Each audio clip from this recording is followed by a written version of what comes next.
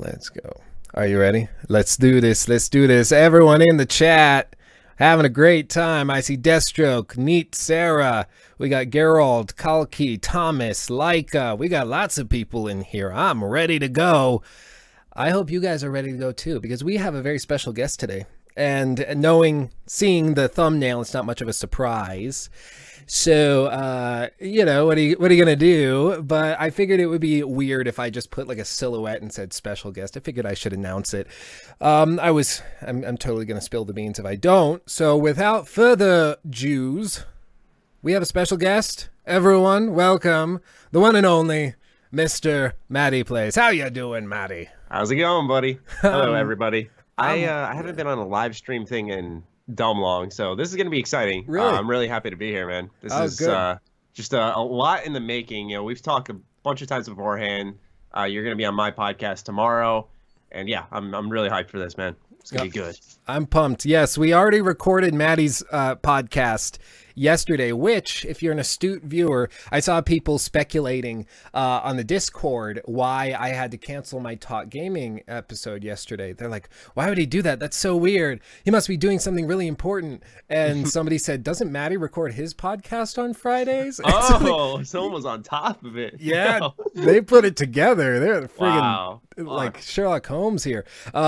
So they got it, and yes, that's what we were doing. We were recording podcast with Matty and Carrick from ACG. We had a great time, and we're gonna have a fun time tonight. So how this is gonna work, guys, is basically we're gonna take questions, spark up an actual discussion. As you see, we have the chat on screen, so you can see what we're seeing, kind of live participation. And if you happen to watch this afterwards, you can see what everyone in the chat is saying as well. Yeah,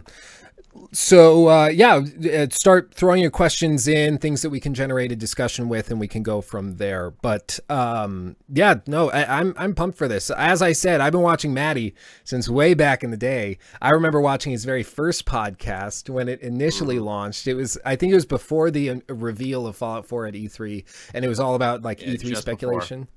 Yeah, just before. I mean, I've seen you've commented on my stuff. I've seen your stuff before, especially as of recently, those ultimate analysis videos blowing up, making the rounds. Like, how about that? That's awesome how YouTube's kind of transformed. We were talking about that off camera yesterday on how we've seen how different creators can step in and make these short discussion videos or the really big breakdowns like you do, and how you can find success anywhere. It's great stuff. Oh yeah, no, a lot of people are upset and frustrated with the changing landscape of YouTube, but I actually think that it's pretty cool, and it frustrates a lot of the bigger YouTubers because they are trying to promote smaller guys. I'm not complaining, obviously. Those big videos I've done, yeah, the big videos I've done have done well, and I feel very blessed with that. Yes, we are using Comic Sans on the chat tonight. It was a joke somebody put in on a live stream a couple weeks ago, and we just stuck with it because why not? Careful what you wish for, guys. So Marius Thorvik asks the first sorted question I see. How did you guys feel about the Bethesda E3 conference? Well, that answers his question for your end. Yes. So I'll let you take the floor first. Offer us your thoughts. Obviously, you're a Bethesda-centered channel, or at least in the past, you've been more focused on Bethesda. I'd still say I'm definitely Bethesda-centered. You know, for me, it was that the stuff they showed at the end, such as Wolfenstein, The Evil Within, definitely fans of those franchises, so I was happy with that. But what E3 in general was missing, I think for these past kind of 2 years, and Bethesda's in particular, was that slam dunk game. And obviously it's hard to compete with that E3 2015 conference of Fallout 4, just because of that hype. It was just a magical time. But it felt like something was missing. And not only that, but we saw what happened with Nintendo, where for me personally, it was shorter than Bethesda's conference, but they came out with all the big guns and they showed a lot. And it made me, as a fan of my Switch, pretty happy with their conference despite it being shorter. So it wasn't really just the length. It was also what they showed, where a good half of it was DLC and mobile games and 5 other editions of Skyrim. So I made a really long video on it, but the short and simple version of it is that it was largely disappointing. That's just the best way to put it. Not because people were expecting like a Bethesda Game Studios game, but just that there were no surprises, and also it was just lackluster with the content they brought out aside from 2 games. No, I would agree. It's tough with a company like Bethesda. Softworks is not, they're big, but they're not as big as a Ubisoft or as an EA. So it's tough to fill out a like yearly conference. It's just tough. And I was surprised when they did the E3 press conference last year, because I thought they were just like, when Bethesda said they were going to do an E3 conference, it would blow up and it was crazy and huge and everyone was blown away because they're like, okay, there's got to be something big to announce. But I swear, even Pete Hines, he was the guy presenting, right?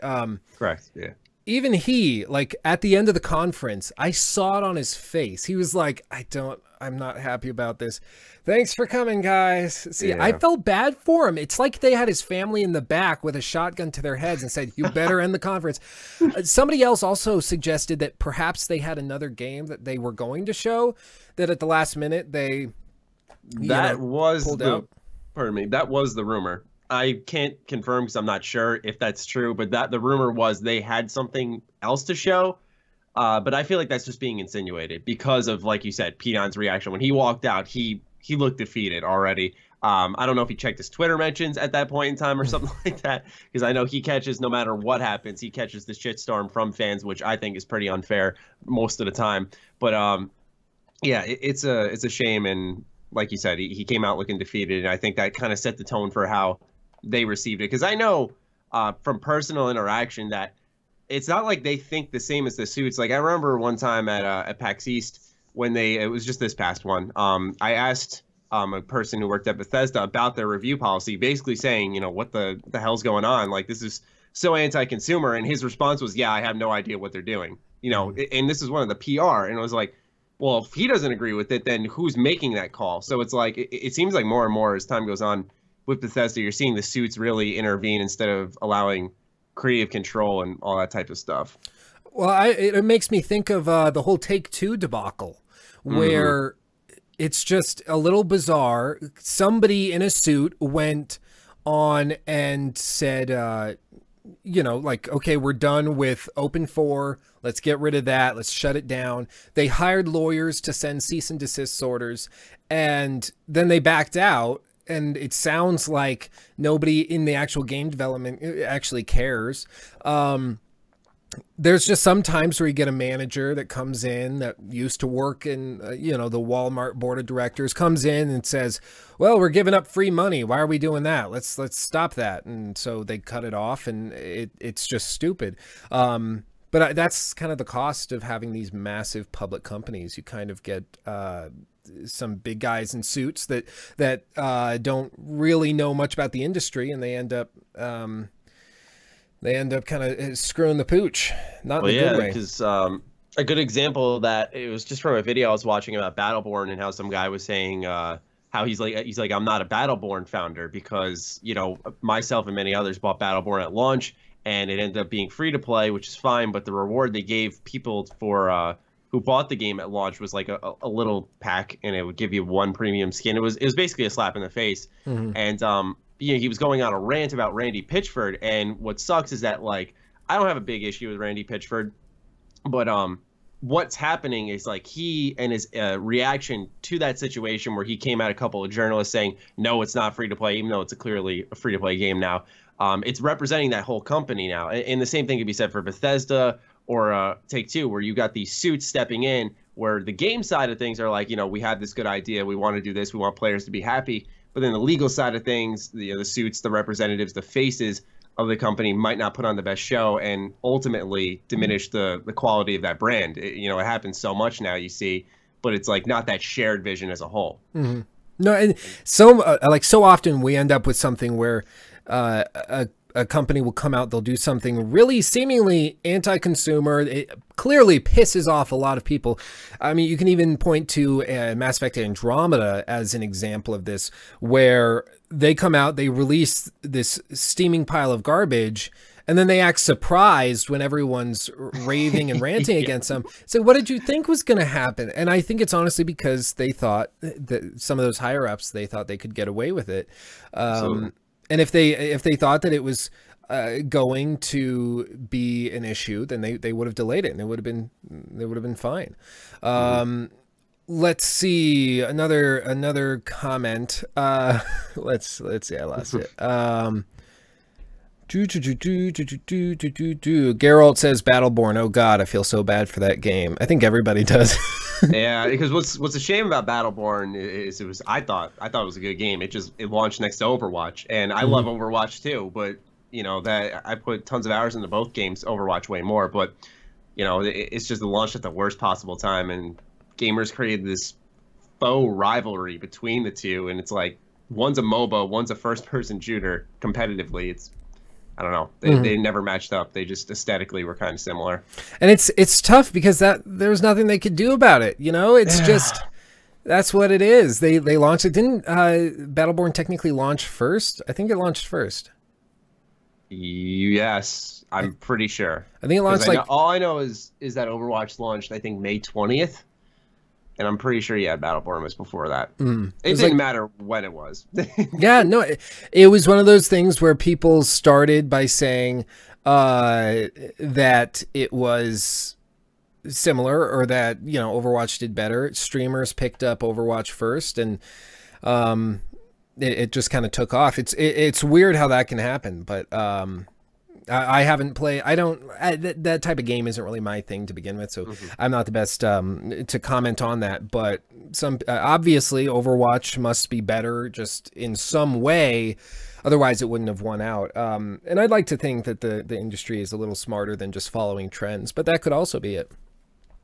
I wouldn't say so. I mean, not to cut you off, sorry, but no, I think Overwatch is a fantastic game. You know, I know the most common complaint I see about Overwatch is the Team Fortress 2 clone thing, and I mean, I've tried TF2, and I just think I couldn't get into that game. So if anything, Overwatch was, you could say, the game TF2 was supposed to be. I don't know. I feel like I'd be throwing too much shade that way, you know, because I don't have an issue with the game. Just it didn't mesh well with me. Well, Overwatch, on the other hand, I have like 270 hours in, and wow, it's a considerable amount. Yeah, so played a lot of Overwatch, and it's on console. Yeah, that's another thing. No, it's I lost track. So just for reference, a lot of people, 2 people individually in the chat, usernames of Emoji Cow and Ben's Gamin, I believe they are, are spamming James all over the place. Point of clarification, those are my brothers. 2 of my brothers. They call me James for some reason, and they have infected the stream with it now as well. So that's what that is for people concerned. Also, people concerned about audio lag on some of the videos. That's just gonna happen. So if that bugs you, I'm sorry, but that's just what it is. Ratchet 570, what's your favorite game so far this year? I'm assuming each of us. Ratchet, I love you, bro. This guy, when we do viewer questions on the podcast, he always has the best one. So special shout out to him. Good. Yeah, I want to hear your take though on what you're liking this year. Well, this ties in, and somebody else asked what our opinions are of Horizon Zero Dawn, and I think that that's an interesting conversation to have because my opinion of that game has changed so many times in the last few months. It's kind of weird, and I'm still not settled completely on what I think of it, but we'll talk about that next. But first, favorite game of the year so far. There's been some standouts. I would say Resident Evil 7 was a big standout. I was very impressed with that, especially because it came out in conjunction, well, technically before, but in the same quarter, I believe, as Outlast 2, which I don't know if you played that one, Matty. I have not. I don't recommend it. If you play Resident Evil 7, that's all you need in terms of horror for this year. Outlast 2 was an attempt to just be grotesque, and it's seriously, I've used this many times before. I think what they did is they all sat around a table, said, what's the most messed up thing we can think of putting in a video game? Somebody says, well, what if we had a chick get raped and then pregnant and then a stillbirth? Like, they go through all these horrendous things and they say, yeah, let's put that in the game. It's just ridiculous and disgusting. As a horror thing, I guess, it works. But as a game, it was more disturbing than fun or entertaining. So I was not a fan of it. But Resident Evil 7, I thought, struck a balance that was really, really good. Game. Great game. Didn't have the same ludonarrative dissonance that Outlast 2 had. It was I was very impressed with that. Horizon Zero Dawn, initially I would put it up at near the top of the list for the year so far. As I've gotten away from that game, the lower it has dropped. It's like once I take off the rose-tinted glasses, I lose favor for that one, and we can talk about that next. But Breath of the Wild so far, I think I've put the most time into, but I've been playing Hollow Knight, which is the game, the gameplay that I was playing during the pre-show. That game, I am wildly impressed with. It's scratching my Bloodborne itch right now, and I'm very happy with it. If you're a Bloodborne fan, anybody out there, highly recommend that you play Hollow Knight. It's like $9 right now, and they deserve every penny of that. And it's coming to the Switch sometime, probably later this summer or early fall, which my life's gone at that point. But I don't know, what games have been a standout for you? I kind of have a top 3 in my head that hasn't changed all that much. I have to say, and like you said, we'll get into it in a little bit, but I do agree that as time has gone on, when it comes with Horizon Zero Dawn, I still think it's an excellent game. But I feel like what really stood out to me with that was its universe. But yeah, as time goes on, it starts to, I feel it'll fall down my list a little bit. It's easily the one that'll move out of my top 3 because the other 2 are solidified. I really have trouble thinking of any games that can beat it. And they're just like neck and neck where it's hard to pick 1 and 2. It's like they're both number 1 in my eyes. But the number 2 spot would be Persona 5. I have been a Persona fan for a while. Persona 4 Golden is one of my favorite games of all time. And I thought going into Persona 5, because it was getting a lot of mainstream attention, a lot of new fans were coming in, I was really afraid they were going to, for lack of better words, dumb down the franchise. Right. Provide less choice consequence, because I love the kind of double life you can live in Persona. And if anything, they provided more choice. And what always astounds me with Persona 5 was that the game's easily 120 to 30 hours long. Oh, yeah. Really long game. And the fact that they can tell a full, cohesive story throughout that entire span and not lose track or focus at all just blows my mind. Because we see games struggle to do that at the 10-hour, 20-hour mark. They lose pace. They have pacing problems and all that stuff. And somehow Persona just keeps the ball rolling, keeps it going, keeps it interesting and fresh. And I think that's just astounding. It's such an impressive game on so many levels. But the one game that's really beat it by inches is for number 1 right now for me is Nier Automata. 2017 has been an amazing year for gaming as far as I'm concerned. There have, as with any year, been some disappointments. But I got to say, man, I'm so happy with this year because this is the first game to crack my top 10 games like I've ever played in my life since... I always say BioShock Infinite, and before that was Fallout 3. So, this is a list I don't alter all that much, but Nier Automata, I really like this game a lot because it's one of those games that doesn't strive for perfectionism like we see a lot of amazing games do. We were talking about The Last of Us on our podcast a lot, and how that's one of those, I feel like that's one of those games that strives to be the perfect game, where Nier Automata really goes to send a message to really make you think after the credits rolled, but it's still an amazing video game in the terms of combat, difficulty options, building your character, not only in the terms of gameplay wise, but the way they actually build the character as a person, so fantastically done. The perspectives through the narrative, I could go on and on. Existentialism is a major theme in the game. It's a game I cannot rave about enough, but I'm ranting at this point. It's a game that I usually sum up by saying, just play it. It's just play it. Well, I bought Persona 5 as well. I got the Steelbook version, which was really cool. I didn't mean to buy the Steelbook version, but I went into I think GameStop and said, I'm looking for Persona 5. And he just checked out. I was talking with the guy about how stupid all of the Switch shortages were. And so I paid for it, walked out, and I was like, oh, this one looks weird. I'm not used to this, but it's cool. And Persona 5, I think, is a game that like if any game was destined or would excel on the Switch, I think it's a Persona game. Because as you said, it's a massive game that's incredibly long, so much so that on the load screens they have take your time in the bottom right-hand corner during every load sequence. They're trying to tell you this is going to be a long experience, be patient, give yourself over to it, basically. And for my life... It took me a month to beat.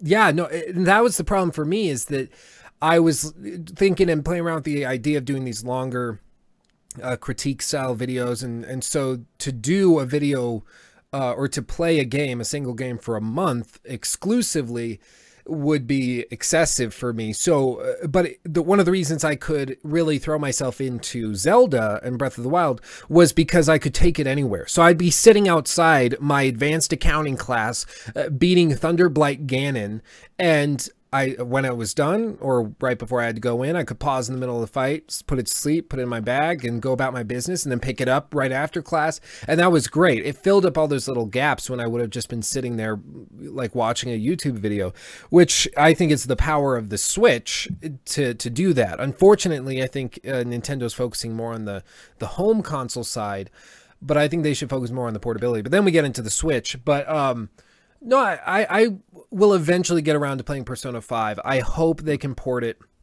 I completely agree on the portability aspect, because Persona 4 Golden and 3 Portable are both on the Vita, for example. And Persona 4 is about like an 85-hour game, but I flew through it in like a week because I could take it on the go. So like you said, I remember I was taking my grandma to the doctor's one time, and I was there for a few hours, and so I was just sitting in the waiting room on my Vita the whole time. So I completely agree that it fills in those gaps, so you get more of it done. There was a trademarking for Persona 4. It said, or Persona 5. It was like P5G, and it was official. So they're probably going to make a Persona 5 Golden, and it'll probably be on mobile platforms of some kind. I'd be ready for it, because Persona 5 originally was built for the PS3, right? Yes. It launched in Japan on the PS3. So it's I think, with that being said, I mean, the Switch is capable of running that generation of games. We're seeing 360 and PS3 ports to the Switch. So it's powerful enough to run those games on the whole. So I see no reason why they couldn't throw it on there. And I mean, obviously, Persona 5 is not a graphically demanding game. Nah, it's all art style. Yeah, it's massive. So you'd have to... I mean, that's a game that you would need to get like a micro SD card on, for sure. That's not going on your internal storage. Yeah, no, there's a lot of great games. But going off of Horizon Zero Dawn, Horizon Zero Dawn, I'll just throw out my quick opinion. For me, Horizon Zero Dawn was initially very impressive because I was blown away at how it looked. It was smooth, and it was pretty fun, at least at first. And then as I started to settle into it, it slowly became more and more, it felt more and more shallow, where they had these dialogue choices, but the choices didn't mean anything. It's like at the first year of development, they're like, this is going to be an RPG with tons of branching storylines. And then they gave up on that as they went through. And then by the time I got to the end of the game, I was just kind of blown away, because it seemed like a tech demo that was setting up the actual game, which would eventually be the sequel to Horizon Zero Dawn. And that's what I feel Horizon Zero Dawn serves, and its primary purpose is not to be a great game. I think the primary purpose is to set it up for the sequel that will be the great game. So if I had to regrade it, I gave it like a B when I initially reviewed it. I would say right now we'd probably get like a high C. I thought it was average, visually very impressive, but in terms of gameplay, I've heard Carrick go on and on about it, but for me, it didn't hit me. It didn't sink in with me. What are your thoughts? Well, I guess it really boils down to flavor when it comes down to it, because for me, like, I'm big on game universe, and making that place I'm exploring interesting. And if Horizon Zero Dawn hit a home run in any area, it was the universe they established, through the narrative, walking around these overgrown areas, it's seeing rusted, curved over buildings, wondering what happened, why these machines are how they are. they present a really interesting universe and mystery. So for me, I wouldn't downgrade it a lot, but when I really do look at it and as it falls down my list, it's like you said, it's because of the gameplay, because you're just kind of switching arrows. It was very Tomb Raider-esque, and I've never been big on the new Tomb Raider games. I was really disappointed with the first one, beat that, and the second one I couldn't even get a quarter of the way through, and I just had to put it down.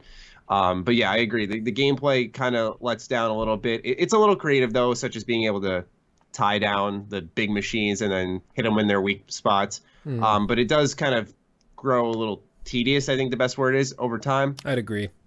But yeah, it's like I said, I appreciate a good universe. I appreciate a good story, and I thought the gameplay was enough to uphold, to keep that narrative going, where it was interesting enough to keep me going along.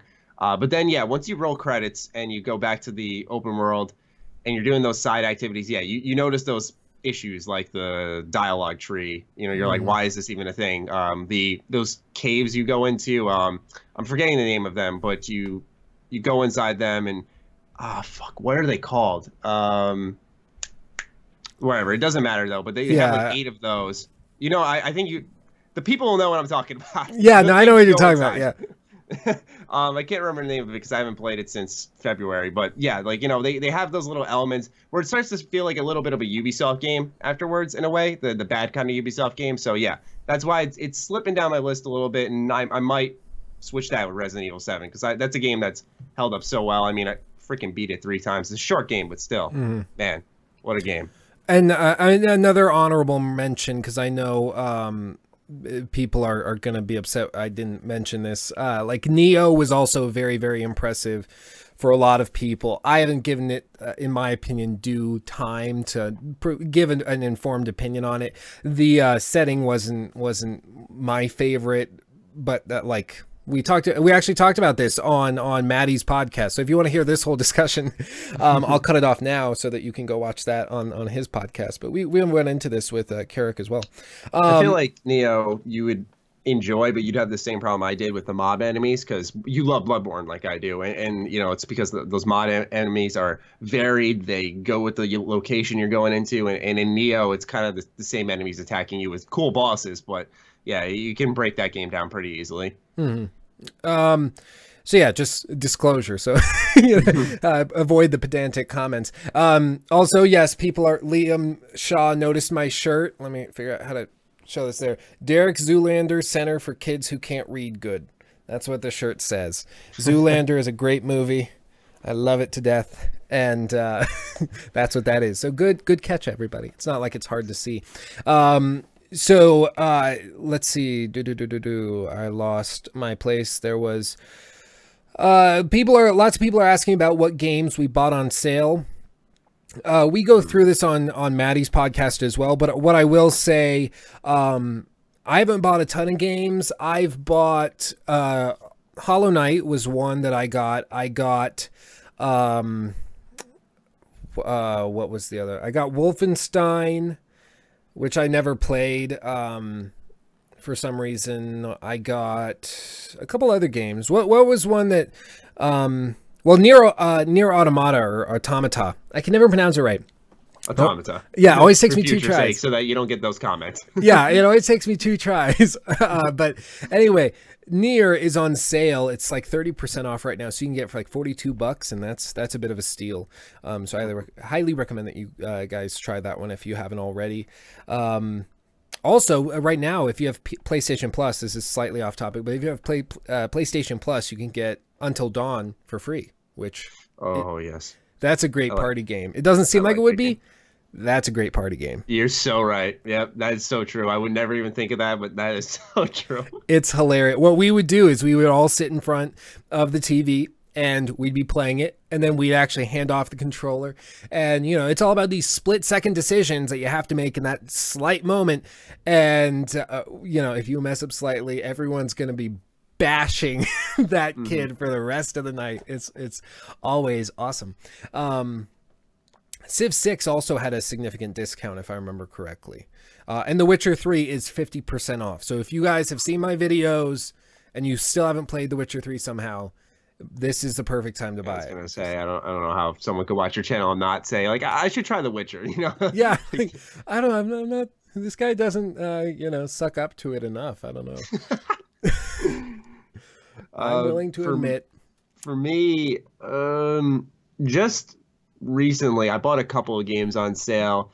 One of them was Black Desert Online. It's an MMO I wanted to try. It just looks interesting. I don't know how deep I'll get into it because MMOs are pretty big commitments. Jade Empire. This is a game from the old school BioWare.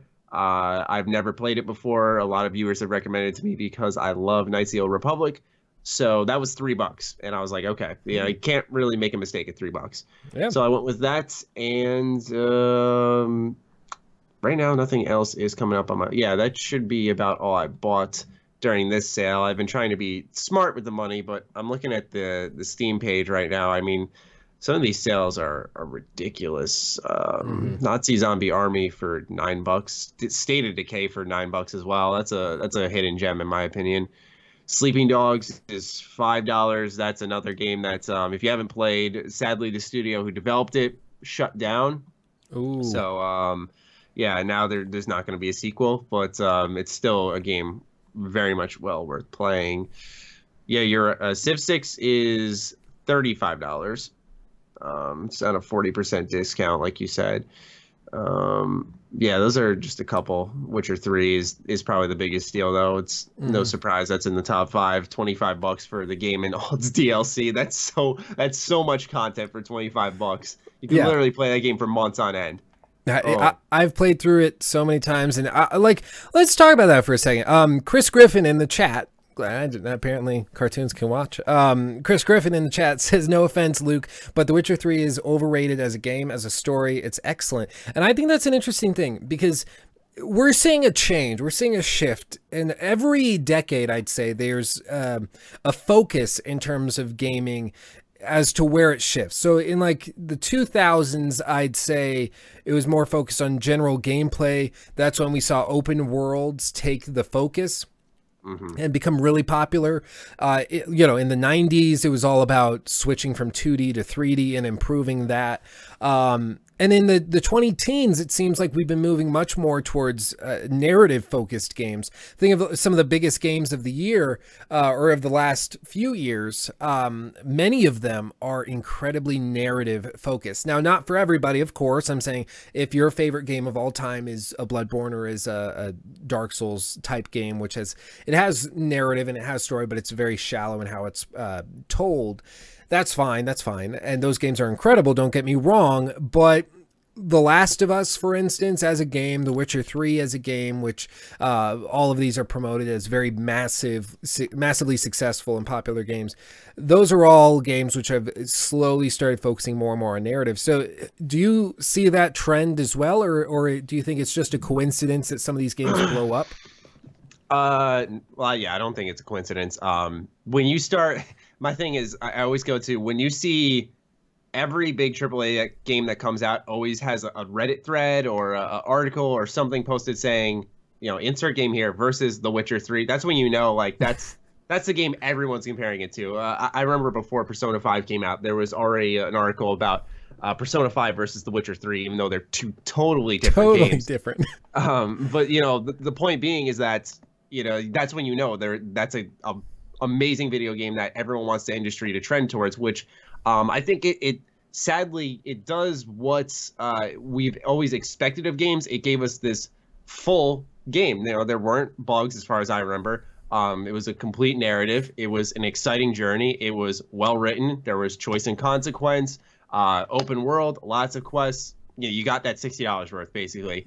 And there was no BS, and they continued to support it with free DLC for I think 18 pieces of it or something like that after launch immediately. That definitely kept players hooked, even though some of it was just weapons and little things. It was still this thing of, we gave you this big game and more. And then you get 2 excellent pieces of DLC like Heart of Stone, I'm sorry if I mispronounced that, and Blood and Wine. And so I think that's kind of what it's doing, is filling this void, setting an example where maybe I'm a believer. I love The Witcher 3, but you know, I'm not sitting there like, oh, it's the best game ever. But I think I think it's worthy of respect. I think it's worthy of that gold standard, and it does absolutely set that example of the bar where developers should strive to go for. So that's what I think more than anything a lot of gamers need to recognize is it might not be your big cup of tea because you were saying, Luke, how, oh, The Witcher is my fantasy RPG, and for me it's most definitely Elder Scrolls. And that's okay because at the end of the day, I can completely say that The Witcher is probably better than most Elder Scrolls games. So it's like, you got to respect the game and what it's done for the industry. No, I would agree. And I have no hard feelings against a game like Skyrim. Obviously, I think Skyrim is phenomenal, but it's phenomenal for very different reasons compared to The Witcher 3, which I would also find phenomenal. And people have different tastes. If you don't think that The Witcher 3 is good, then that's fine. Some people, I introduced the game to my brothers, those same ones that were spamming James in the chat. And so it's a group of 3 brothers, Ben, Jacob, and Timmy. And Ben, he didn't really connect with the game at all. He's a Skyrim fan. Jacob tried it, but lost interest after a little while. The gameplay loop wasn't as attractive to him, so he shifted and played something else. But my little brother Timmy, he's completely lost himself in that game. I woke up this morning, walk out there, and he's playing The Witcher 3, and it just hooked him. So I think in many ways that group of 3 people pretty clearly shows how people will approach it. Either it's not interesting at all and they'll just stick with Skyrim. I have a friend who's put 9,000 hours into Skyrim, like insanity. And that's a lot. That's a lot. I think that's almost a full year of gameplay time. It's unholy, but so he's put a lot of time. But Jacob tried it, didn't really connect with it. He went like 5 hours through the game before he got any potions even brewed, and that will screw you over in that game. You have to take it very seriously, unfortunately, or maybe fortunately. And in many ways, I've said it before, I think some games you have to give yourself over. Persona 5, I'd say it's exactly the same, where you have to basically sell your soul to that game for a little while. And if you do, you'll have an incredible experience. But if you don't, you're going to end up saying, well, I don't get it. I'm missing something. What is this? I don't know. And off what you said, different games do different things for different people where, there are Elder Scrolls fans, for example, who, Skyrim, they like that freedom, but they appreciate Morrowind for its replayability. Absolutely. There's that real choice and consequence where you can kill like the main villain right off the bat and end the quest like right into the game. So it's crazy when you can do certain things like that, where you can't really do that in The Witcher 3, for example, or as far as I know. And so, that's the other thing is some people like that Bethesda Game Studios freedom, and we're not trying to get into that comparison strictly, but it's just the idea that some people like that freedom where Witcher 3 is arguably more narratively focused because you have Geralt as that set protagonist and you're kind of imprinting your vision, your Geralt onto the game as compared to those Bethesda Game Studios games where players really like the freedom of like, this is my stamp on the world. So, it's not like if you don't like The Witcher 3 or you don't like Elder Scrolls, you're wrong about either. It's just a taste, Certain things just match up with different people. No, I completely agree. So let's see, what are other people saying in the chat?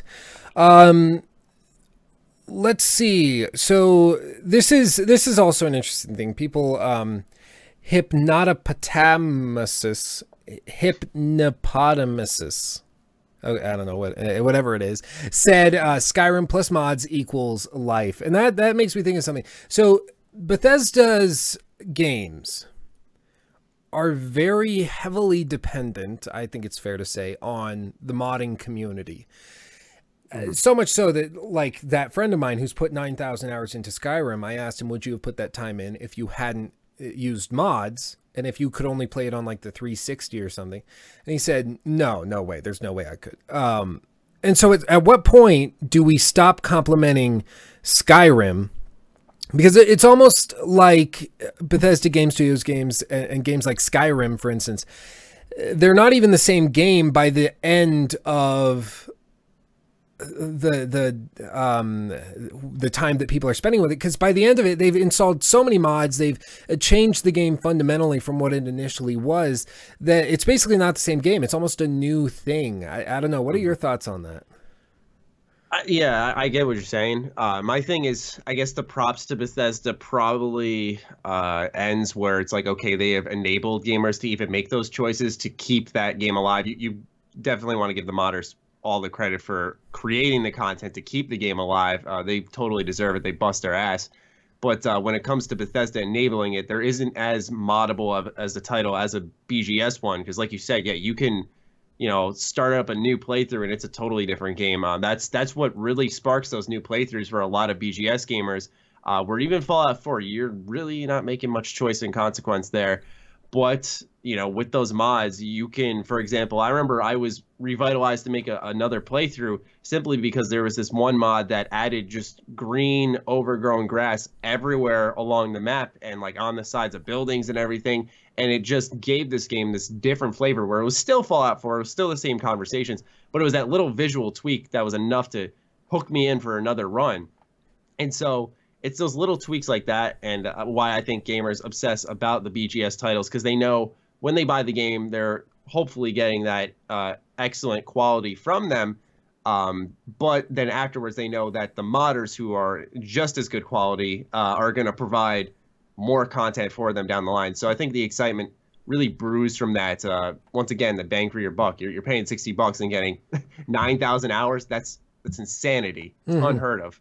Oh, it's absolutely crazy. I mean, the last time you get close to that is something like WoW, which people have also lost their lives with, or two, I suppose.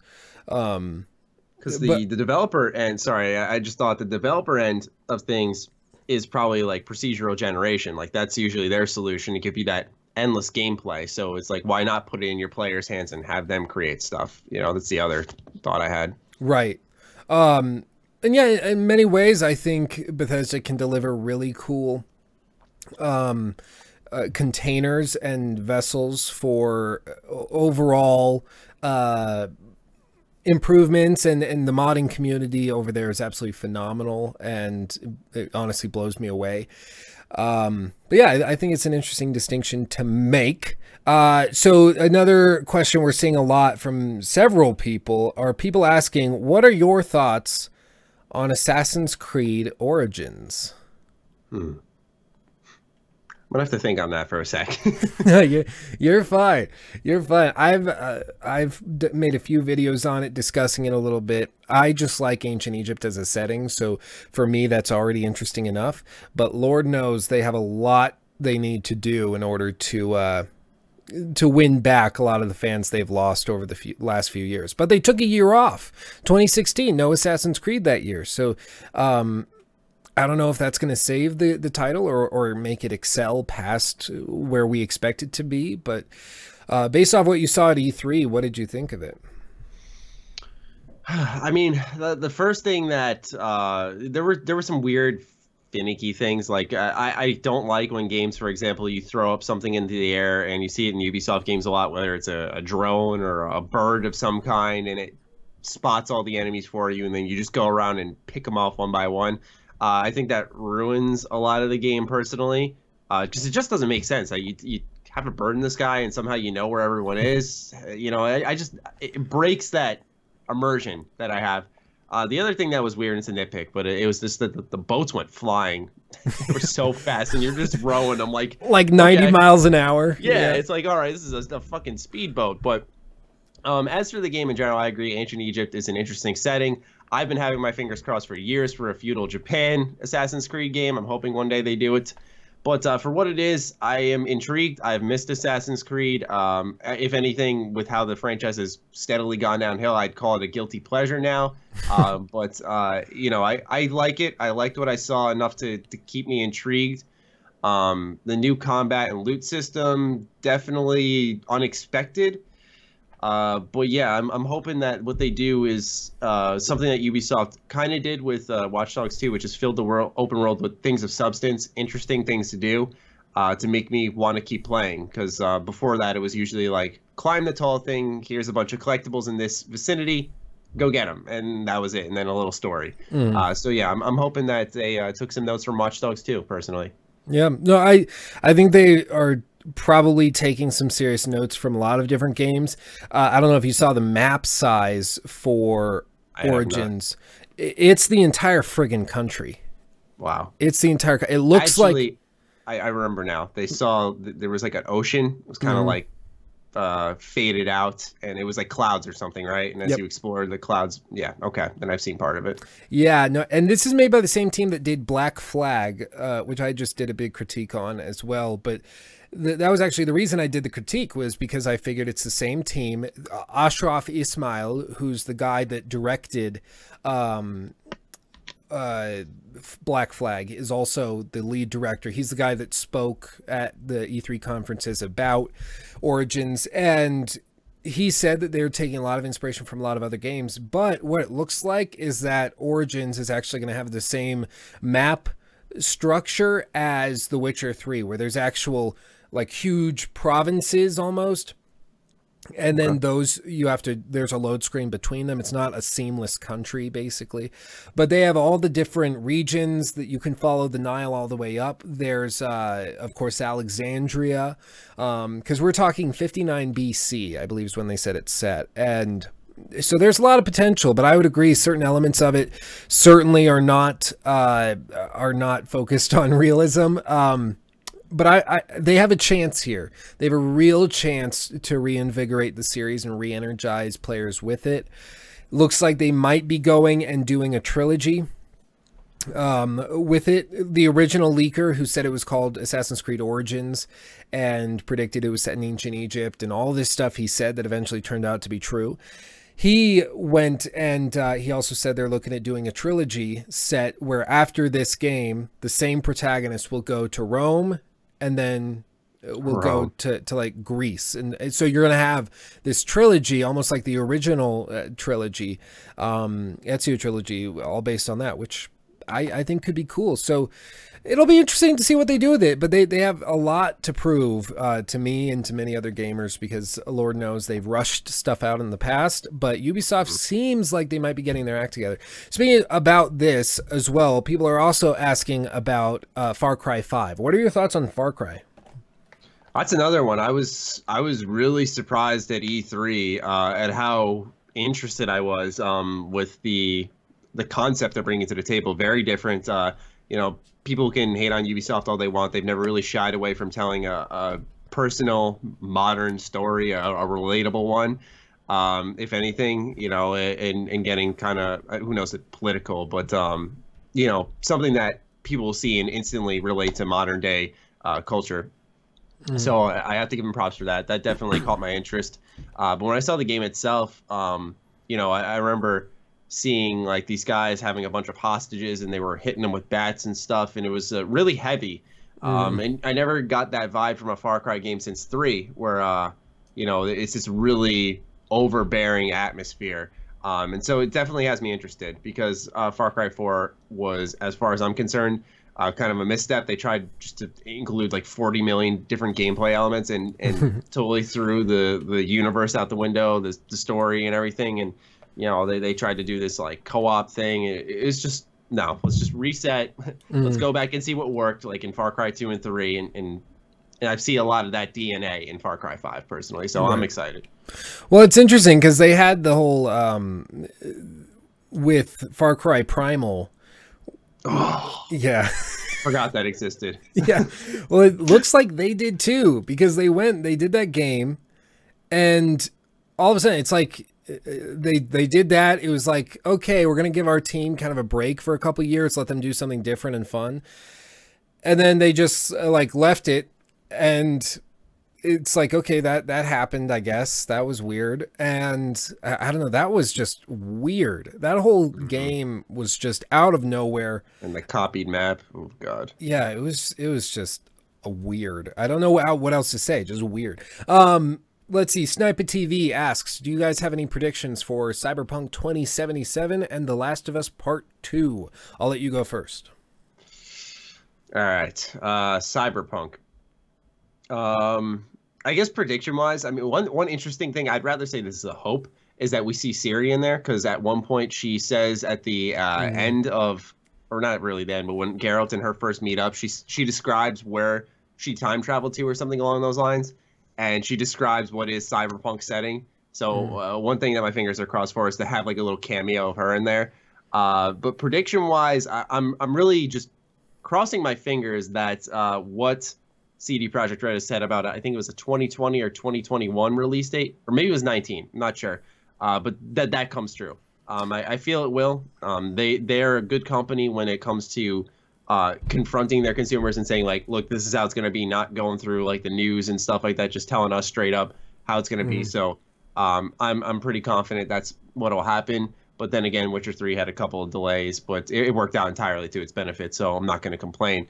As for The Last of Us 2, prediction-wise, I think I'm really going to get bold and say that I think it's going to end up being better than the first Last of Us, which I think is such a masterpiece of a game. The reason I say that is just because it's Naughty Dog. They somehow have, and I'm not a big Uncharted fan, but even in that series, I can respect that like they've managed to exceed expectations and continually make games better. Same thing with Jak and Daxter. The series always gets better with each entry and the new tech they use. So I feel like it's going to be an immensely better game just off of their pedigree. Do you follow Neil Druckmann on Twitter?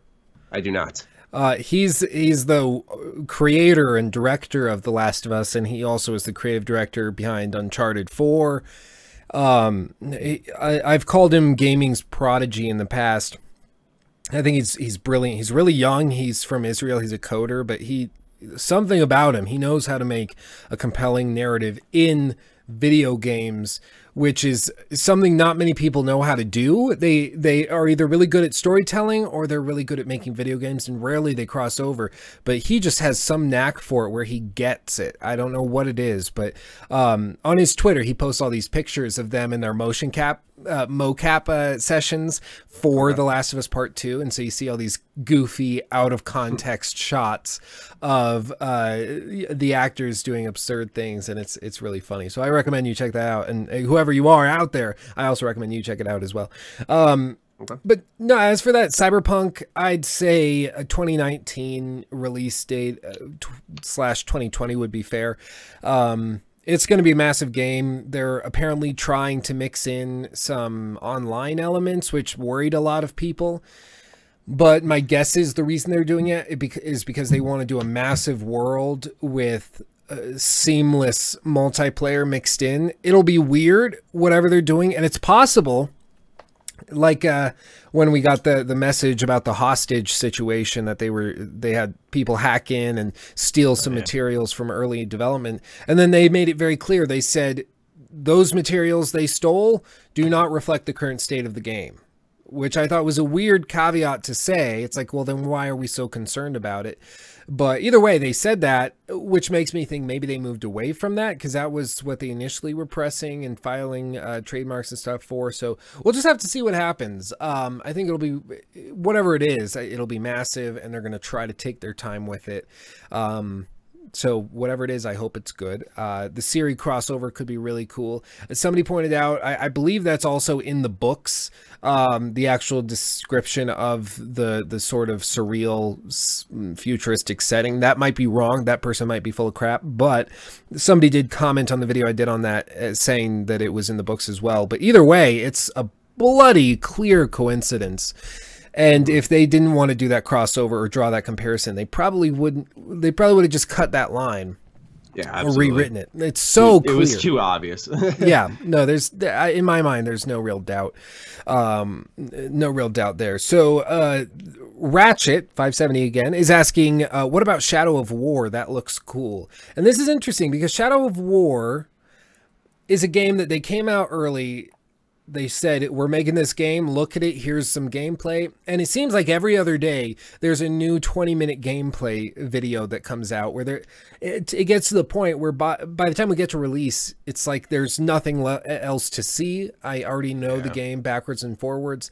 I think it's the other side of this excessive secrecy. It's the other side of the coin when they're just so open about it that there's no real excitement. At least for me, I'm not as pumped for that game as I think I would have been otherwise.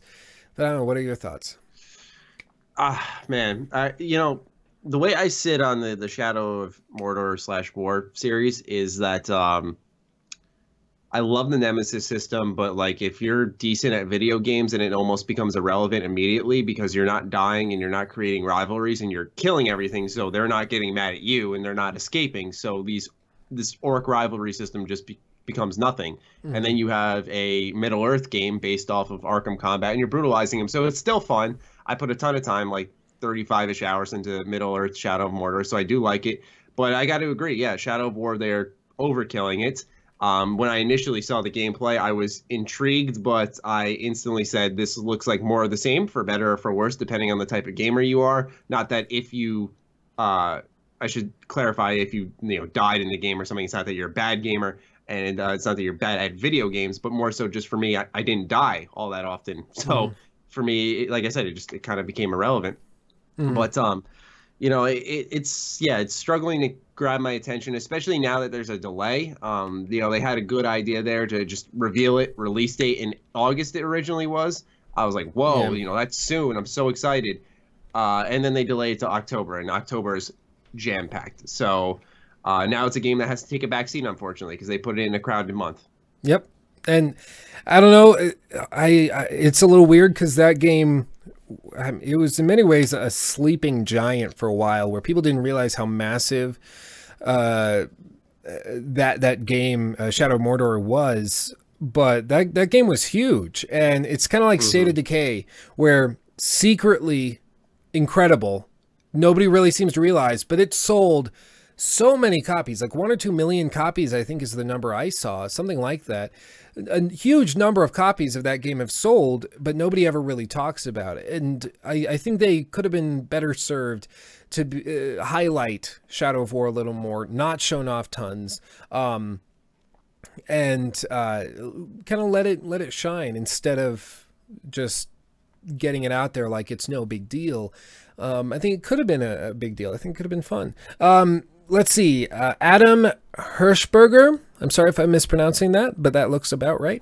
It says, how do you guys feel about Life is Strange Before the Storm? Life is Strange is one of my all-time favorites, and I'm super ready for Before the Storm's release in late August. Any Life is Strange fans here? Probably a few. I just played through Life is Strange with my girlfriend. We went through The Last of Us. We went through... well, we tried going through a couple other games, but we then went through all of Life is Strange, and it's developed by Don't Nod. They did, of course, Life is Strange, and they're coming out with Vampire. And so we'll just see what happens. The voice actors strike means that Chloe is going to be voiced by a different voice actor, which could tick a few people off. Yeah. Oh, I didn't know that. But the other thing I'm thinking is Life is Strange was all focused on the gimmick of having this time travel ability. So, oh, don't worry, God of War. I won't get into any spoilers. But Chloe is one of the main characters in the game, and her voice actress is going to be different for this kind of prequel, I suppose it is. But it's going to be weird. I don't know. The entire gameplay mechanic was focused on time travel, but that was only something Max had. Chloe didn't have that. So what's the gameplay mechanic going to be? Are they going to somehow give it to Chloe, where for a portion of her life she has that same ability too, so that they can keep the same? Because if they change that and it's just like a narrative go through the game with little puzzles, at that point it's not even really a prequel, it's a spin-off. So I don't know what they're going to do.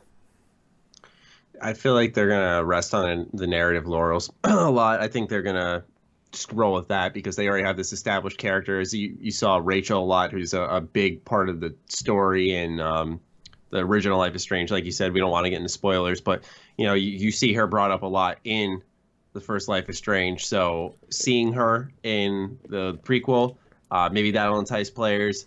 But yeah, you're right. The big hook was that gameplay mechanic, because that's kind of what separated it from not being a Telltale game, is you could rewind time. There was different little things to do throughout the level rather than just walking around talking to people and having a couple of like choose this or this options.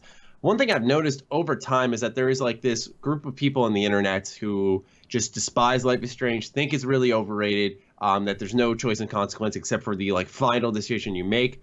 I'm gonna have to do some more research on that. That's a game I've been wanting to do some research on because I'm curious what people are talking about.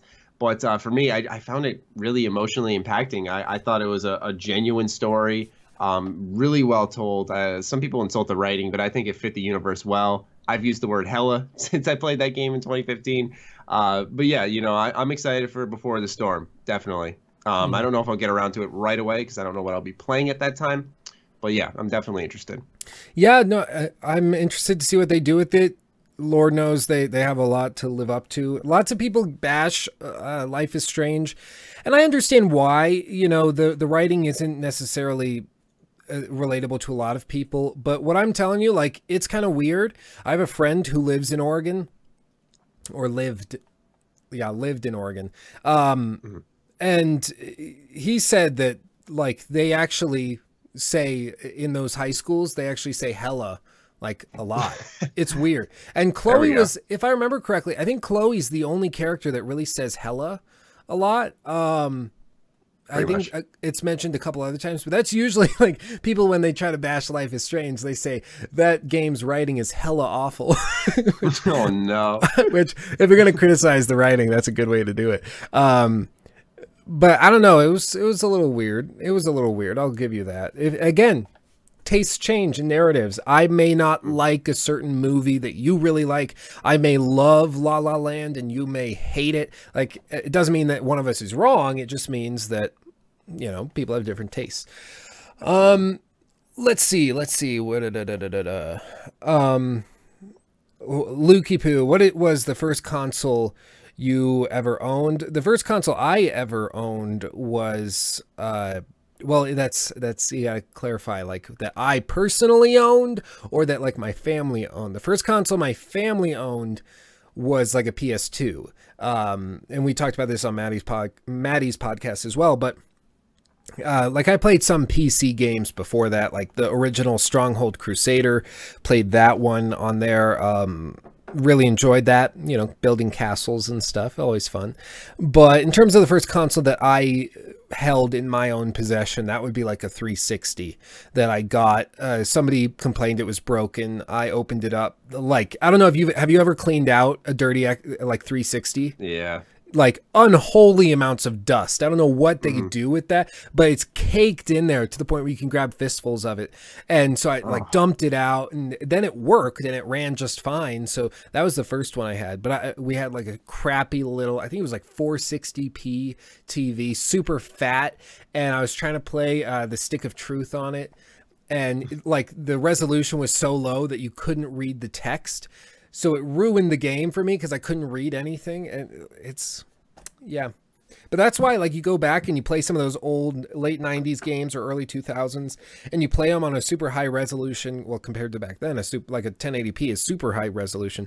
And you play it on there, and then you see the text change. It's just weird. Like, it's something you take for granted nowadays, being able to read the text on your screen. But that used to be something that you didn't really have.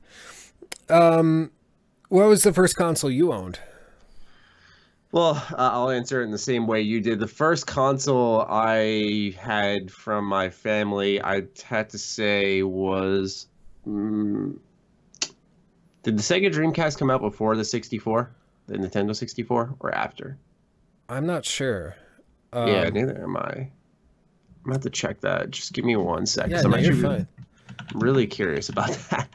All right, so it was Sega Dreamcast came out. Let's go to Wikipedia. Came out in North America September 9th, 1999, while the Nintendo 64 came out, oh wow, 3 years beforehand. All right, so yeah, Nintendo 64 was the first console I owned when it came to my family. They bought it for me. I'll always remember coming home from preschool one day, and my mom said I have a surprise in the back seat, and when I turned around, there was the Nintendo 64, and there was Spider-Man 64, because Spider-Man was becoming a popular thing at the time, and he's my favorite superhero, so just really good memories with that. I like that game so much. But the first game first console, sorry, that I had on my own was the 360 as well. The way I got mine was I basically sold my soul to GameStop. I feel so stupid because I eventually bought everything back, but I sold like my PS2, the Game Boy Advance SP. Like I sold everything because I wanted to get the 360 with Mass Effect, and I did so, and I didn't regret it at the time because it was that new gen console. For the first time ever, I was playing multiplayer with friends, so I was playing Call of Duty World at War. I got my 360 late. I got it in 2008, so yeah, I was catching up with things. But yeah, those are the two games I started off with on the first system I ever owned. I wouldn't say I actually paid for it myself. My games paid for it, but yeah, that was the first one I got on my own. Yeah. I was just about to ask the same question that Sniper TV just asked. You mentioned Spider-Man is your favorite superhero, so I have to ask, what are your thoughts on the new Spider-Man game that Sony's seemingly very proud of, highlighted their conference? Oh, yes. I am all on board. Yeah, there's some bias. Yeah, I love Spider-Man, but it looks like the Spider-Man game that hero deserves. You know, yeah, the QTEs are a little shitty. I think that'll be amended because that was really the largest criticism coming out there. They're like, that game was insane, but those QuickTime events, Insomniac. So like, I feel like they're going to hear it loud and clear and make the proper changes, or, you know, I'm believing in them to do so. But yeah, I mean, I've always said when you're going to make a Spider-Man game, as someone who loves him, who studied him, it's all about the web. You got to make use of the web. That's his thing. And that's what Insomniac's doing. You're seeing him use the web to like pull in the crane and hit a dude in the head. You're seeing him set these web gadgets up on the wall and it's pulling a guy into a cage. Yeah, of course, the kind of free flowish combat system, not surprised there, but they're using the right gimmicks. Yuri Lowenthal is my favorite voice actor. He's voicing Spider-Man, so it's a dream come true for me. So, you know, it's I'm very excited for it. When I saw it, I was already a little ticked from Sony's conference because I hadn't gotten a Bloodborne 2. I was a little upset I hadn't seen anything of The Last of Us Part 2. I'm not a Nadine fan or Chloe fan from Uncharted. I don't understand why the Lost Legacy exists. I'm a little baffled. Get those people off that waste of time and go work on The Last of Us Part 2. What are you doing? And like watch is in like 6 months or whenever when I play it, I'm blown away and I'm like, it's better than The Witcher. That's what always happens. But like when I watched the unveil and they're like, we have something very special for you. I was like, okay, let's see what you got. And I don't know, when I saw it, the way I always view it is when you show something off at E3, you're showing off what you think is the cream of the crop, the best that you have, the thing that's going to make people say, I have to buy this game. At least that's what I would imagine people would do when they show something off at E3. But unfortunately, that didn't seem to be exactly what they did. At least if that's what they were doing, that might be a little concerning because they didn't choose to show off some, I guess it was large scale and massive and impressive and grand on a scale sense because you have a crane collapsing, but they showed off a gameplay sequence heavy in QuickTime events. Whereas I think they would have been better served to show off some Spider-Man 2-esque slinging around the city, showing off just maybe a dynamic questing system. You know, we have some settlements that need your help or something, something like that.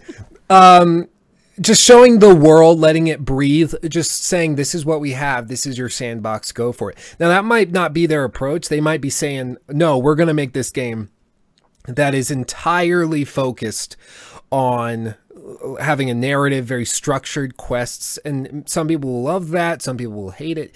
We'll just have to see, but I was not as blown away by it as I think they thought I would be. Understandably so. You know, yeah, that the QTEs were a huge turnoff for me as well. I get what they were going for because it seemed like they wanted to almost punctuate those big moments there and make you a part of them.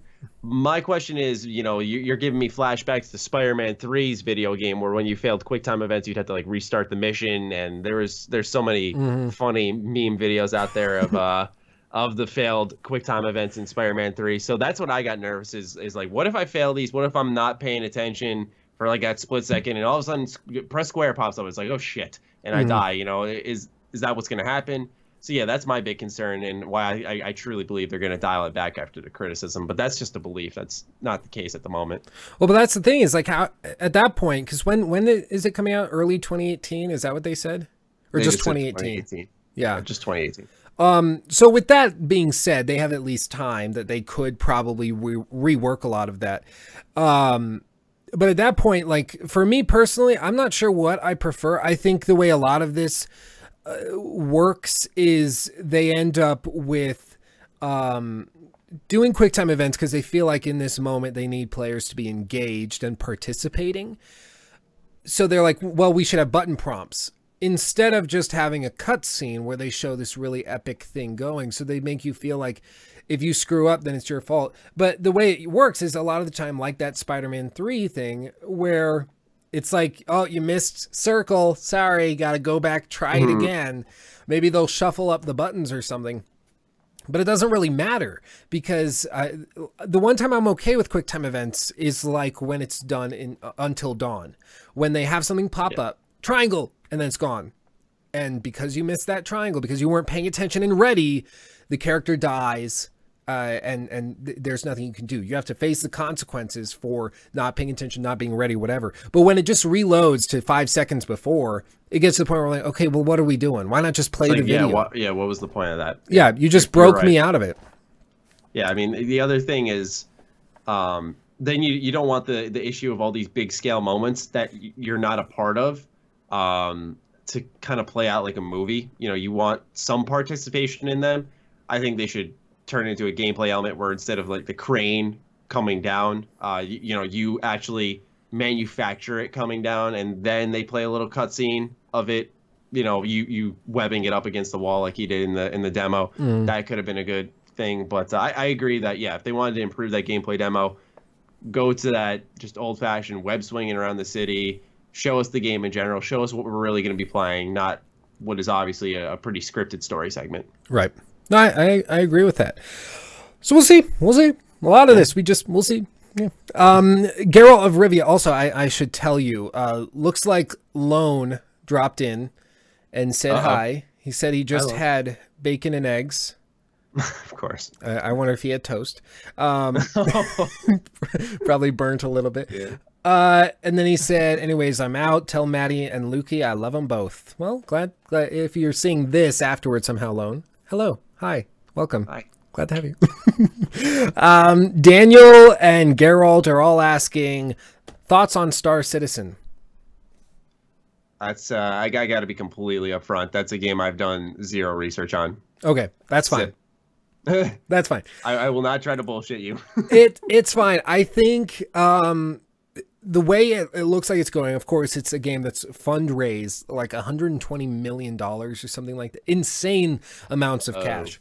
Okay, I missed out big time here. Yeah, no, massively insane. Something where you pay like $800. Like I don't know if do you watch The Know at all? On the occasion.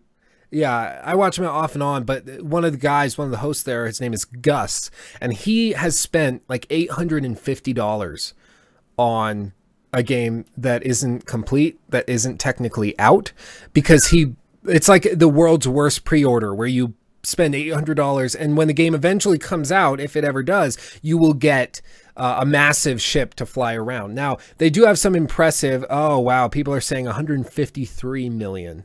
They've raised 33 million more since I made a video on it. Now, Star Citizen, wow. I made a video on it saying I thought that it had the potential to be a massive scam. Because whenever you give $150 million to a group, and they installed these massive, like, futuristic doors in their offices where, like, you swipe your card and then these big metal doors swoop in and open and close. Totally unnecessary. A door with a handle would work just fine. But they probably spent 15 grand on these massive doors because they could. And they're treating themselves. Exactly. So when I see a company doing that with money they've fundraised from people to receive a certain product, that worries me just because it gets me thinking, this is what they're spending their money on. How seriously do they take this? Are they seriously trying to make this up? It's a little bizarre. So, of course, paying $800 for the game is not necessary. I think you can pay like $45, $50 right now and get access to it. But it's just weird. It's weird. Liam Shaw says, or you can pay $800 for Assassin's Creed Origins. Yes, crazy collector's edition. It gets to the point where that stuff exists just so that they can say they have an $800 version of the game. You know, I think they produced... Just for the people who say, fuck it, why not? Right. Like, what are we doing? I'm sure they're going to end up giving away most of them because Lord knows that package is not worth $800. We'll see. Let's see. Daniel Schuju says those doors were given to them by a fan. Okay, if that's the case, then I stand corrected, and that's fine. But either way, like, I don't know. I've seen other things they've done that are a little concerning, and rumors were going around that they might be going bankrupt. I have not read into that much, but I know that was at the very least a rumor that was drifting around. But when I first did that video on Star Citizen, I got like not the first. I had previously received death threats for saying No Man's Sky didn't look interesting. I said that at like the beginning of last summer. I told you so. But then, oh man. And then I criticized Star Citizen, and same thing. I had probably 500 people subscribed to the channel just so they could go to every video and dislike it for about 3 weeks after that video. Very, very angry. Very angry. Yeah. Mara says it was debunked. I'm assuming that means the bankruptcy thing. And if that's true, I'm glad, because I don't want them to go bankrupt, because then a lot of people are out a lot of money. $153 million without getting the product. But that's the thing. The number one rule of all pre-orders: only pay if you're comfortable with the product you get today. So if you pay for an early access game like Subnautica, pay for that game if you think that the game you have right now is good enough.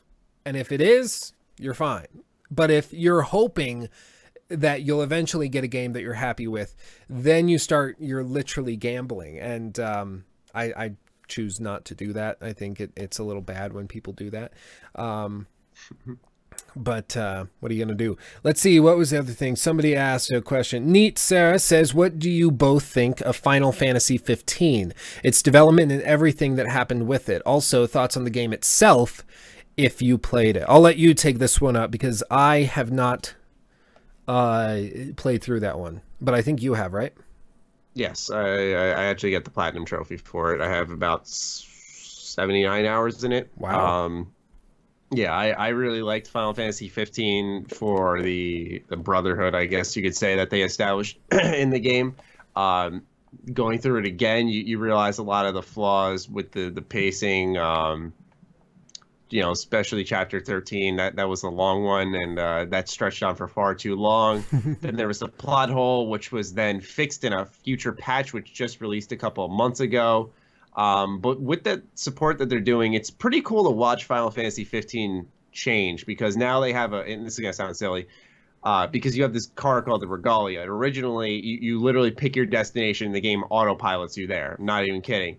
Then you could start to fly that Regalia, and then it's more of like a free form, like, oh yeah, I can go wherever, but not really like land wherever. Now you have this off-road version of the Regalia that just released a week ago or something like that, a couple days ago, and it's actually what it sounds like. You can drive anywhere, and that's not really a big deal in the terms of how games are, but when it comes to Final Fantasy 15, it's like, yay, finally, we can drive literally anywhere, and that's really exciting. But also, each of the DLCs is like an episode about one of the main characters from the story. So there was episode Gladiolus, one for Prompto, Ignis is coming later on.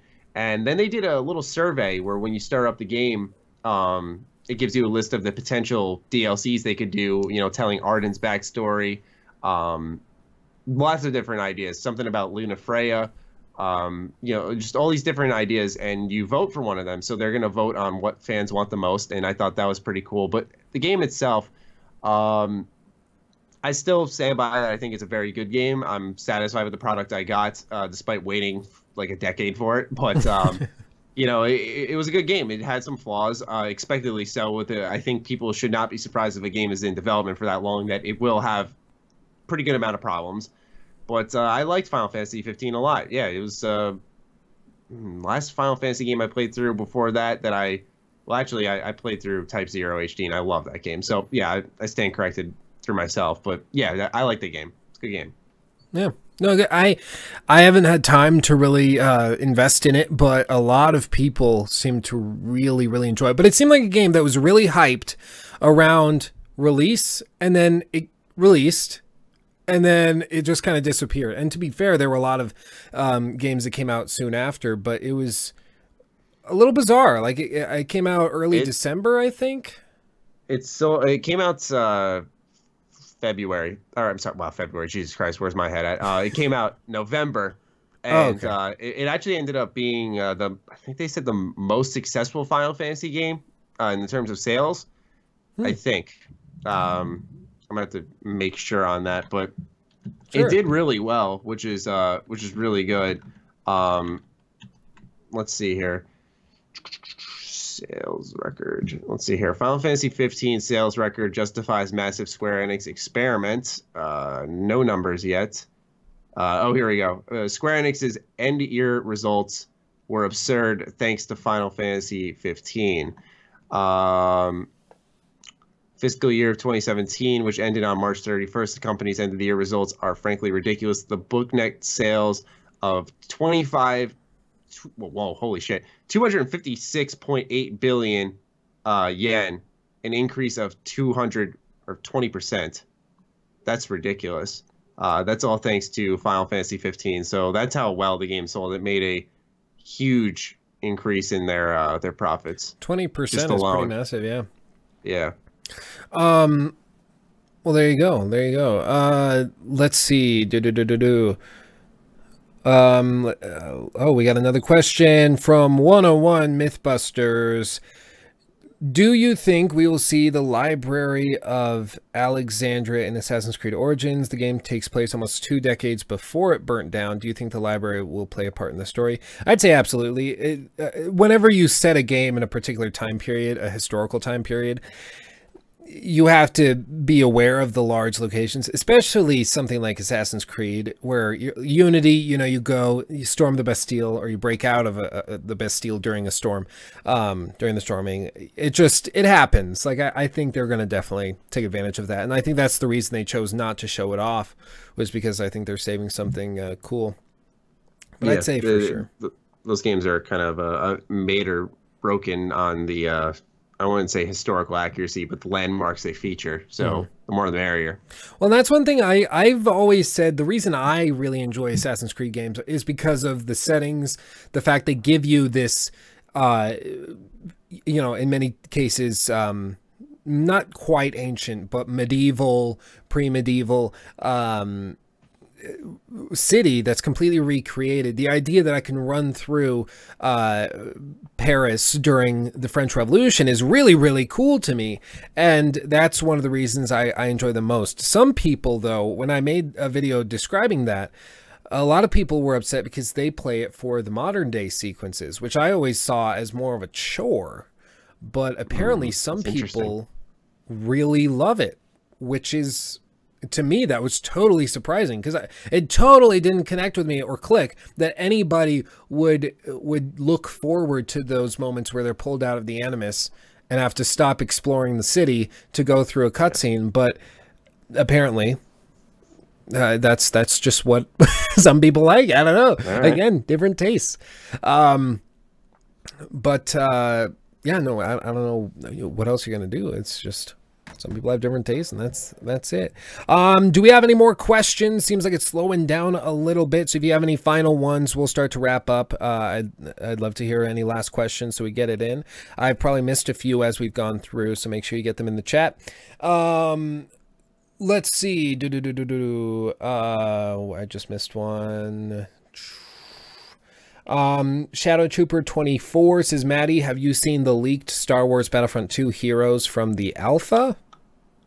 I have not. My friend got into the alpha, but he has not told me anything about it. In the terms of Battlefront 2, I'm pretty optimistic for that game, cautiously. But it seems like EA's learned and they're addressing that stuff. But I have not seen the leak yet, and I'm kind of happy I haven't, because I'm moderately excited for that game. So sometimes leaks ruin that excitement. I like the official reveal, so to say. Well, that's another question. What do you think of Battlefront 2? We haven't talked about that yet. That's a good topic. Well, yeah, not trying to repeat myself, but you know, it's just that I really admired for all they did wrong during their conference that EA came out and one of the first things they said was, we listened to criticism for Battlefront, and like despite it selling remarkably well, they said that yeah, we get that it wasn't the game you wanted. That's pretty much what they came out and said.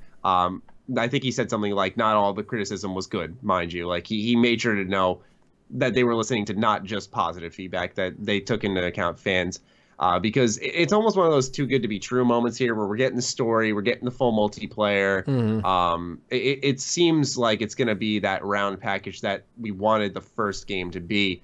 And I'm hoping that they really keep up their end of the bargain, because they said they're going to be supporting the game for years.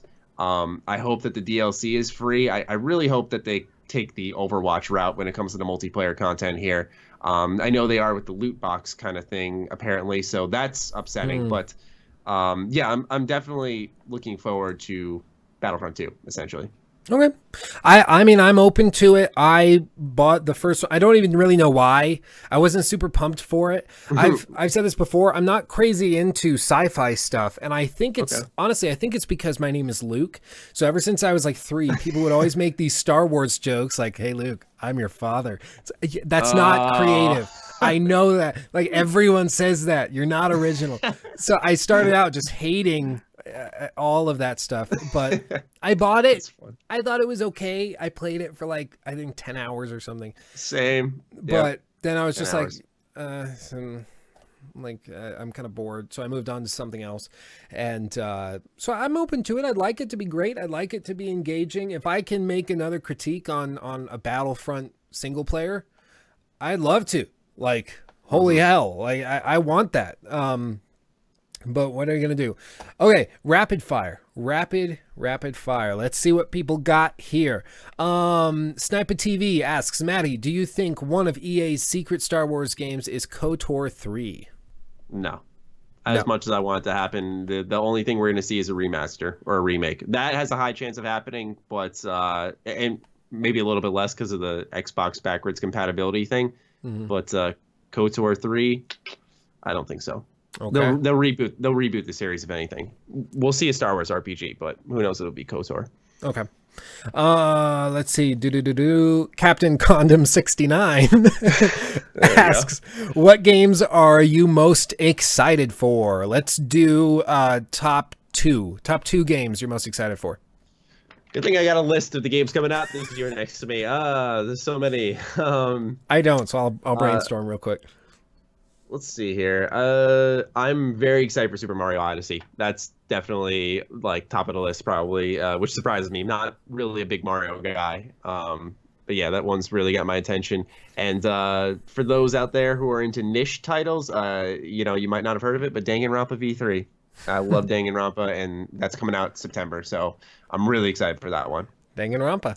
I would say for me, it's probably Assassin's Creed Origins.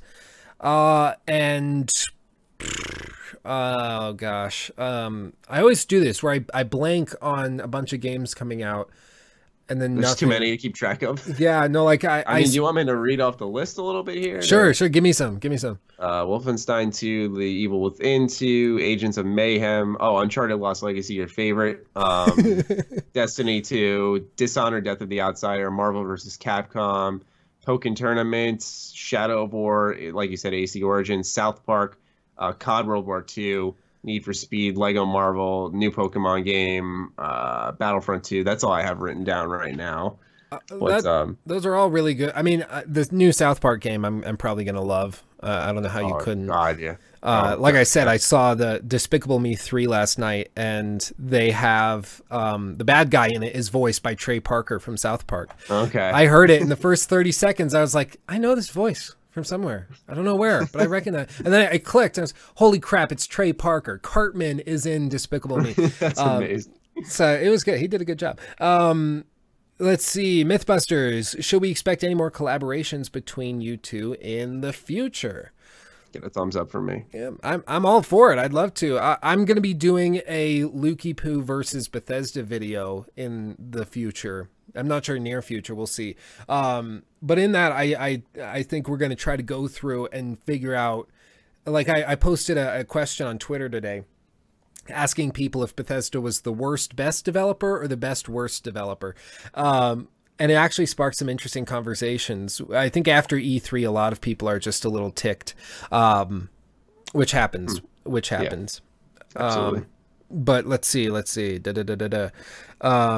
Oh, Neat Sarah says the Stick of Truth is region locked in his country, and I believe he's in Israel. Can't play it in Israel. Well, I was playing the Stick of Truth recently, and I posted this to Twitter. There is, like, you wear the holy yarmulke if you play as a Jew. And under the description, you get bonus strength when you are taking burn damage. Like, oh my god, so bad, so bad. God, I read it and I was like, what? And then it clicked. God. It's like, that's so horrible. Anyway, oh my god. But yeah, I'm totally open to more collaborations in the future. I'm really happy. We might have Carrick on the podcast. He invited me onto his podcast as well. So yeah, I would love to do more. Let's see. Will Anderer says, would you like to see SOCOM come back? Home. Yes. Yo, I love this guy. Yes. I love SOCOM, man. Childhood. Please. Bring it back. I'm indifferent, but yes, Maddie says yes. Don't let me overshadow you here. No, you're fine. Deathstroke says, what is the best Bethesda game judging by established in-game lore? If we're just going off of lore, it's got to be Elder Scrolls. We're talking just the mainstay games, because they kind of fucked up Fallout in a certain amount of areas. Nothing like tragic, but enough to piss people off. And then this is, like I said, sometimes Pete Hines does bring the heat to himself when he said, like, we're not really too concerned about that. We want to make a fun game. And then people are like, do you not give a fuck about the lore you make? Yeah. Because there's a lot of people who take it seriously. So, yeah, for me, I'd say when it comes to lore, Elder Scrolls. I would agree. I think, what DLC was it? There was a DLC.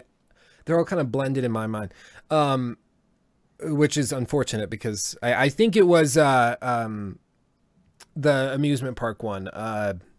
Nuka World, where there was like a magician character and he's literally like going up in poofs and transporting around, and like they didn't even explain it. They're just like, yep, there's magic in Fallout now, congratulations. And like the freaking the stupid ass old lady that was like a psychic, super high on drugs, where they just didn't explain that, but she was somehow able she'd spoil the game for you in exchange for Psycho. It's like, okay, right, cool mechanic. It's like, okay, so we have a psychic now, and we're not like, what are we doing, guys? Come on, there's a difference between having fun and then just giving up, and so that frustrated me. So I would agree. I think Elder Scrolls. I'm bad at rapid fire. I rant. Chris Griffin. Same.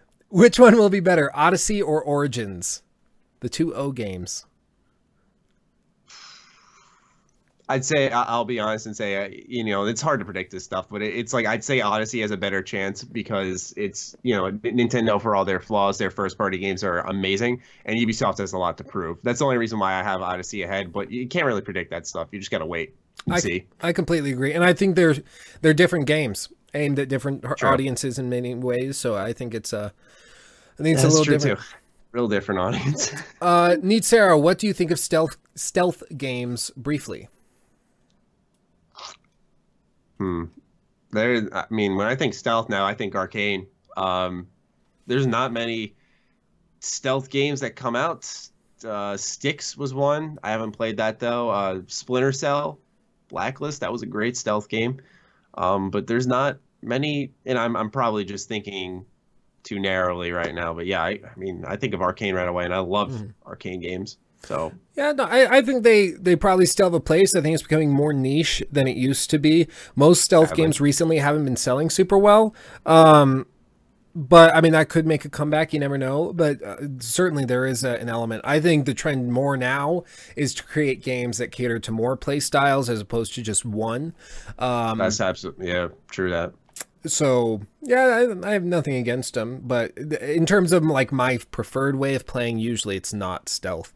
Geralt asks, here's the question for the century: Fallout 4 or The Witcher 3? Oh, come on, let's be real here. I knew we were gonna get one. Oh, this one's good. Arian Narula says, what do you think From Software will do this year? That's a great question. How long have they been quiet for? They've been quiet probably for the past, well, because they came out with the Ring City DLC earlier this year. In March or May, I think it was, or maybe April, sometime in that 3-month span, the quarter year that there is somewhere in there. But they've been quiet since then. They had a leaked presentation that said they were going to come out with something in 2017 that was going to be cross-platform. So if that's true, it's probably not a Bloodborne 2, but they might pull a, Demon Souls, Dark Souls, and basically create a sequel to Bloodborne, but have it be a different series so that they can take it cross-platform and make that money. But like, again, Sony, as far as I understand it, owns the rights to Bloodborne. So if they want to make a sequel, which they do, they're going to. And apparently some Sony executives said that they were going to take some games to whatever it's called, their Sony experience, Sony. Yeah, the PlayStation experience. I think PlayStation experience. So yeah, they're gonna bring something. I think From will probably have a new IP, but Sony will probably come out with like a spun-off version of Bloodborne from another studio. Yeah, I think it's time for a new IP solely because didn't they say they're done with Dark Souls now? After they're at least putting it on ice.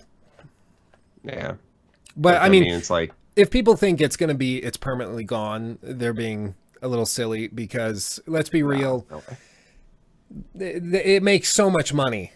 They're gonna make another one, even if the leadership at From doesn't want to.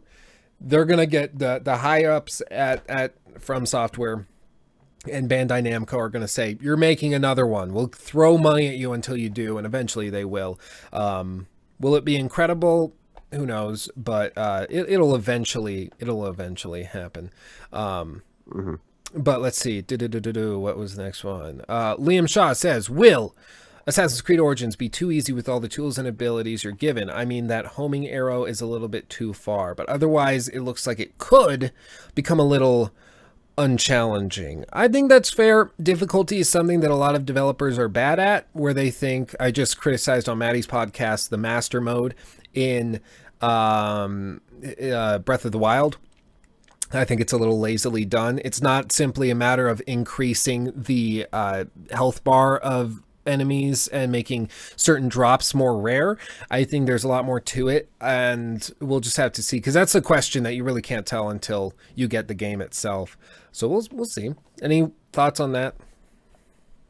I didn't even know there was a homing arrow. I saw a little demo though, and they said what happens when you challenge an enemy too high of a level, and I think he was level 15. He took on a level 25, and he got destroyed in one hit.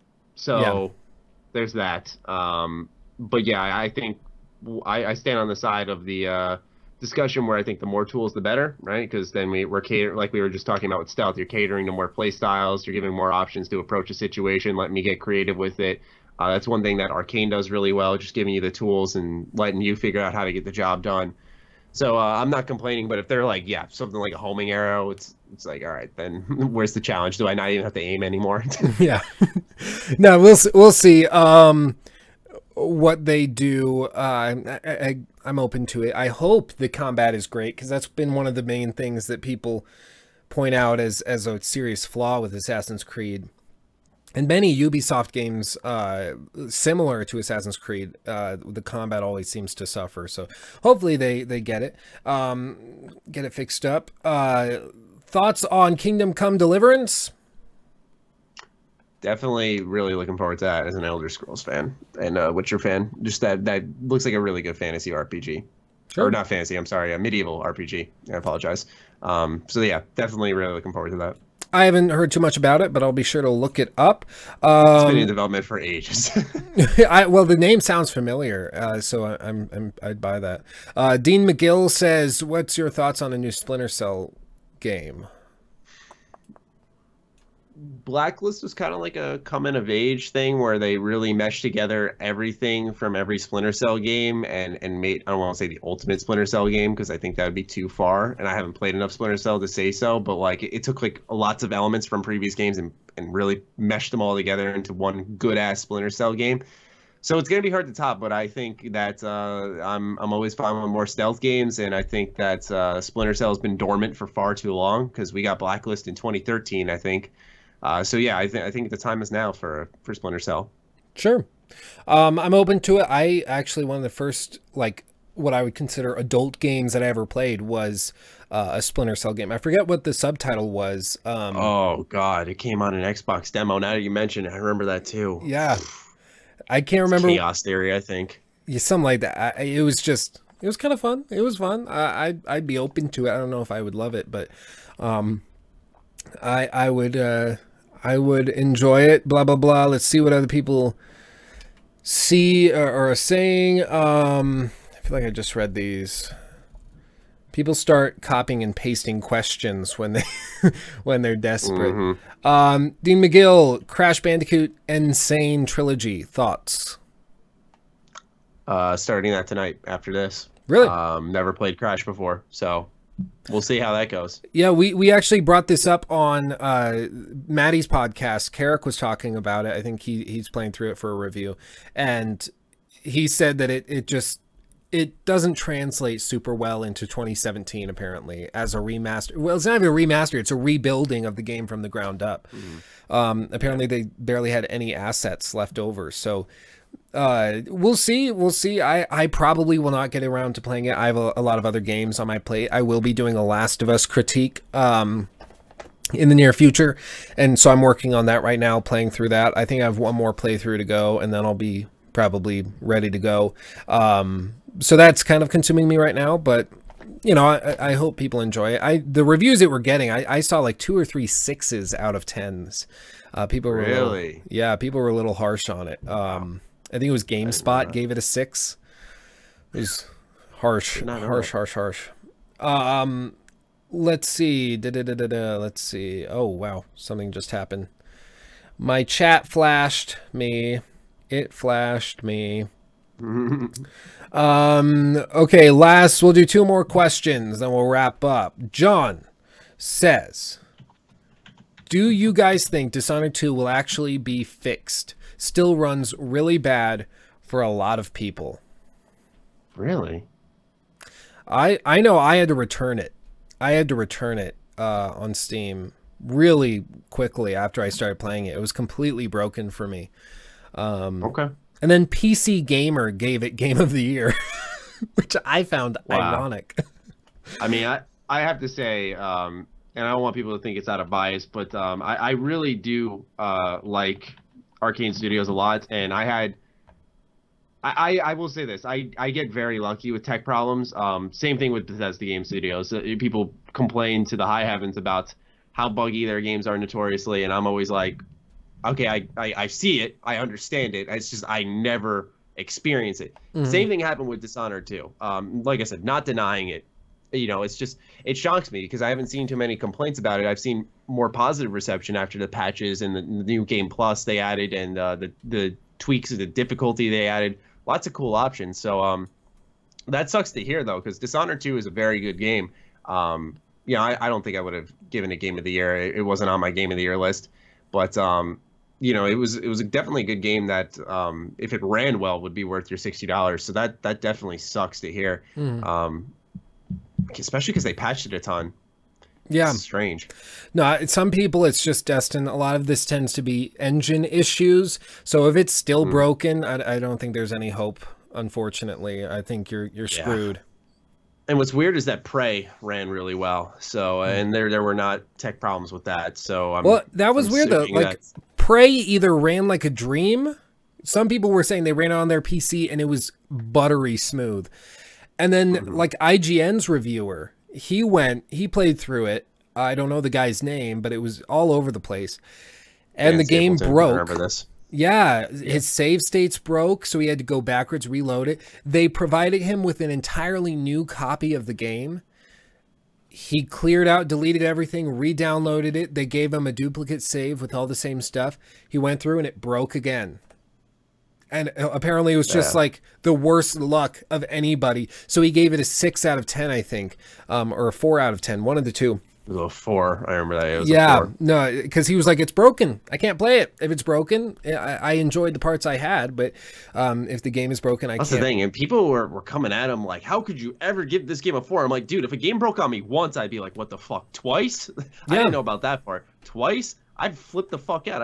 I'm sorry for my language, but I'd just be like, are you kidding me? Yeah. I mean, man, that's ridiculous. So, you know, that, like you said, it's for some people, it's kind of like just destined to have a broken game. Knock on wood, where are you at? Right here. I am lucky that, you know, I haven't had many tech problems. I mean, getting Fallout 3 running on PC is just archaic technology there.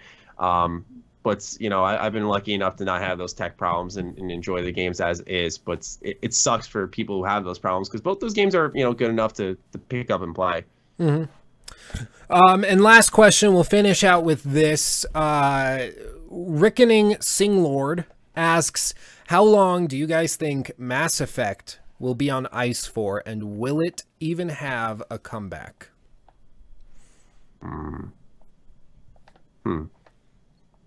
It's a good question to end it on.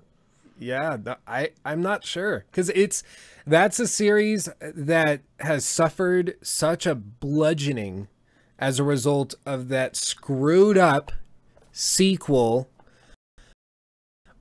or because they were trying to start a new trilogy, and that's the thing. So I don't know what they're doing, but we'll see. Yeah, in answer to the part of the question where when will you think we see another one, I think what BioWare is going to do is release Anthem, and then they are working on New Dragon Age, release that, see the reception for both, and if both games are really well received, they are going to leave Mass Effect on ice until one of those options is out of the picture, where, you know, they have an Andromeda situation where it's like, okay, this series just has a bad name to it despite building up such a wonderful legacy, where, yeah, I think you won't see it come back for a while. Because it's clear they don't know where to take the franchise. Their reboot idea or restart failed. So it's like, what do you do now? Do you start over in another new galaxy? It really, in the scheme of things, when you take a look at the bigger picture, makes sense why they're putting on ice. It sucks, though, because, you know, it was essentially them trying to hit the reset button after the reception to Mass Effect 3's ending. You know, overall, people really like the game, you know, the story. But Mass Effect 3's ending just left a horrid taste in everyone's mouth. And I'm sure there's more reasons to it. But the ending was definitely the big thing. And then you restart and you ruin it again. It's like, what do you do after that, right? So it makes sense to put it on ice, as much as it sucks, especially as someone who loves Mass Effect.